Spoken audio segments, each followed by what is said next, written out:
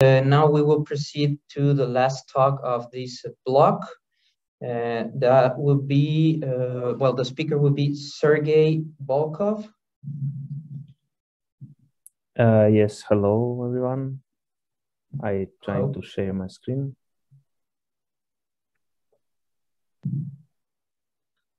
Okay. Can you see it? Yes, now we can see it. You have 15 minutes to present your work, followed by 5 minutes of questions from the audience. Okay, thank you. Whenever you're ready, you can start. Yes, so hello dear colleagues. My name is Sergey Volkov, and the topic of my report, training multilingual and adversarial attack robust models for hate detection in social media. So let's start from topicality and purposes of our research. Nowadays, social media is the most significant information source and the most important communication tool on the internet. And information in this is in social media can be aimed at discriminating against some group of people, and such intolerance can provoke terrorist acts and even wars. So, and creating and studying methods for hate speech detection in social media is necessary to maintain public safety.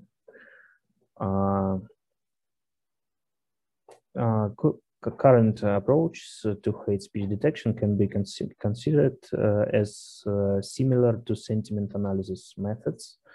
Globally, they can be divided into two groups. First group is lexicon-based approaches, and the second is machine learning approaches.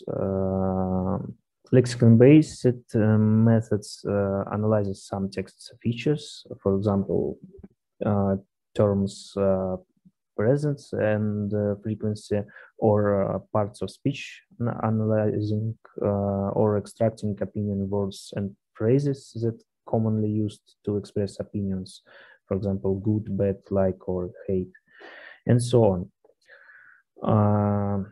But in our research, we decided to use machine learning method, namely neural networks. We applied a huge multilingual model to solve the task of hate speech detection in different languages.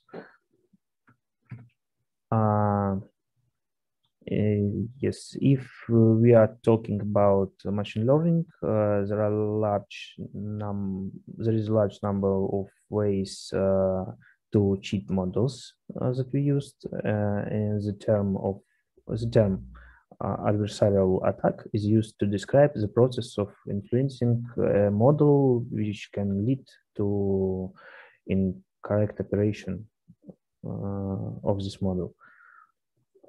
So we decided to find out how such attacks can affect the results of hate speech detection.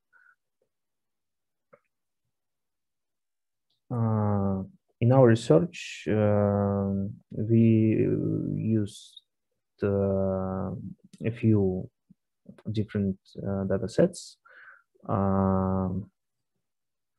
Two data sets was used for fine-tuning training model, and for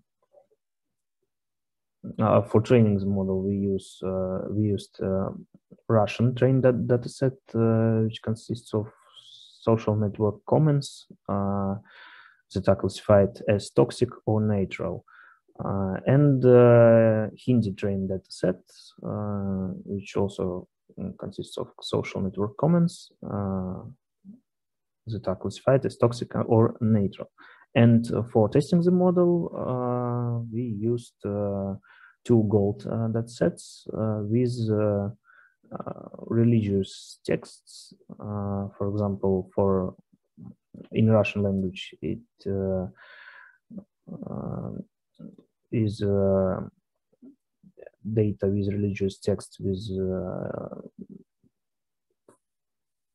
three hated labels that were merged in one.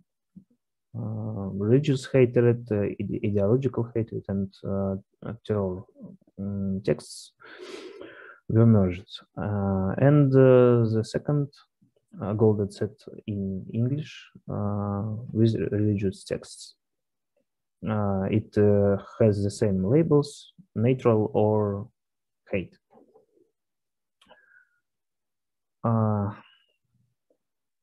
So this slide shows the distribution by classes for each dataset. This is not a large amount of data, but we use an already pre-trained model, and this data was used for fine-tuning and testing model.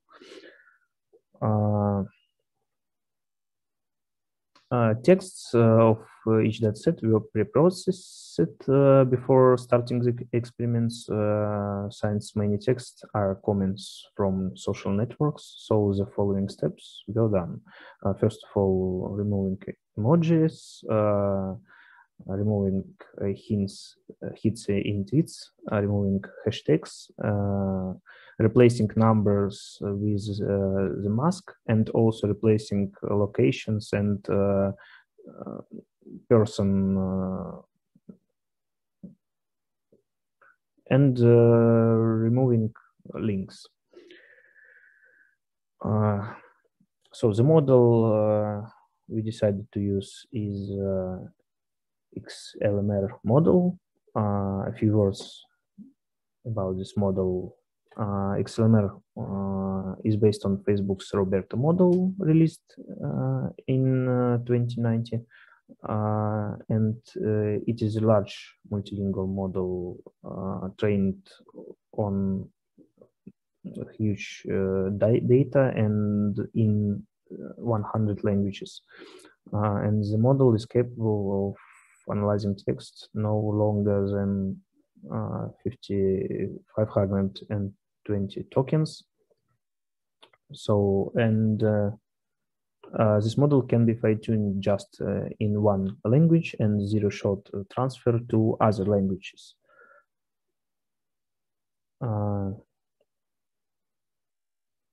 How we implement text attack algorithm. Adversarial attack algorithm was implemented to Russian trained dataset and both test datasets. So this algorithm changed some words in sentences from the dataset to synonyms using word embedding model. Then universal sentence embeddings are used to evaluate sentence similarity. If our generated sentence are quite similar to original, then we append it to attack that set. So the modified word is converted to the same form as the original word. And we consider it 3 parts of speech: verbs, nouns, and adjectives. What about model fit pipeline? In our study, we considered 3 approaches to training models. First is getting baseline model. It is first step. We trained our XLMR model on mixed Russian and Hindi training data, and then testing it first of all on Russian dataset and attacked Russian dataset, and then zero-shot testing on English data. So the second version of the model is XLMR advanced model. It was additionally trained on attacked Russian training data. And the third one is Ansible of models.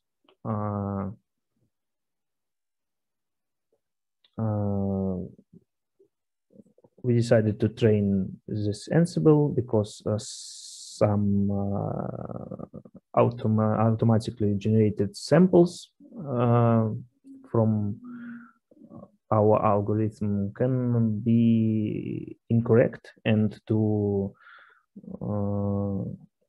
minimize this effect of noise, some errors, we fine-tuned an Ansible of models on Russian attack dataset using bootstrap methods.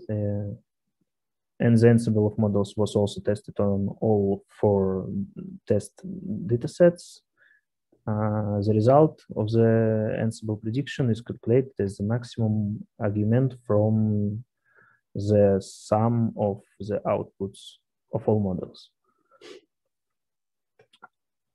So some classification results are presented on this slide. First of all, the base XLML model shows good results for all test samples except Russian test adversarial dataset. It is attack dataset.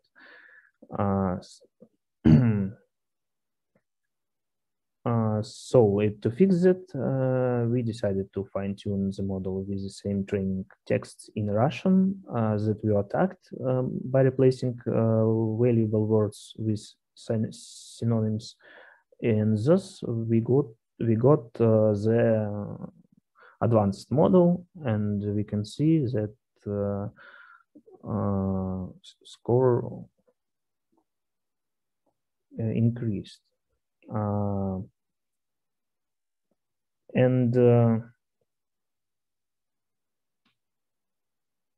Next slide presents the same results, but in table view.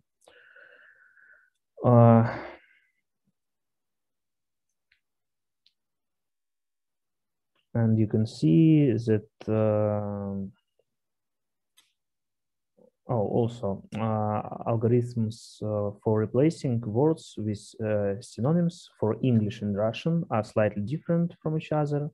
However, we can see that after fine-tuning on Russian attack dataset, the accuracy on English data, on English examples, also slightly increase. Yes. This and this parameters.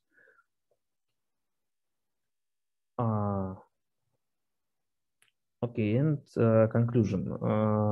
In this study, we have implemented and tested several simple training techniques to make cross-lingual heterodetection model robust to adversarial attacks. The experiments show that using a training data with adversarial attack samples in one language also improves the quality of classification similar cases in zero-shot language, in English in this case, and using randomized samples of deep models allows you to slightly reduce the test error.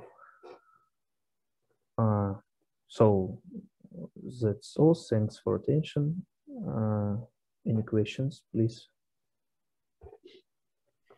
Okay, so now we will proceed with questions from the audience. So if anyone has any question, please raise your hand and I will assign you a turn.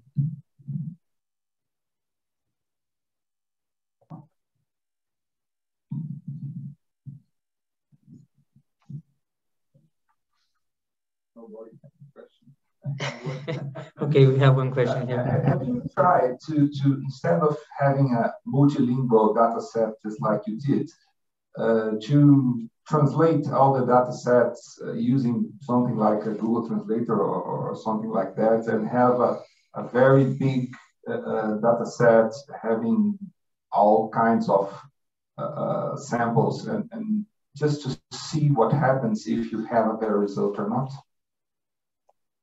You means translate one data set to other language and test on this result? Yeah. Oh, no, we didn't try. Maybe it's something to try, because having a bigger data set, then you can have better ways of trying to figure out, to discover these hate speech.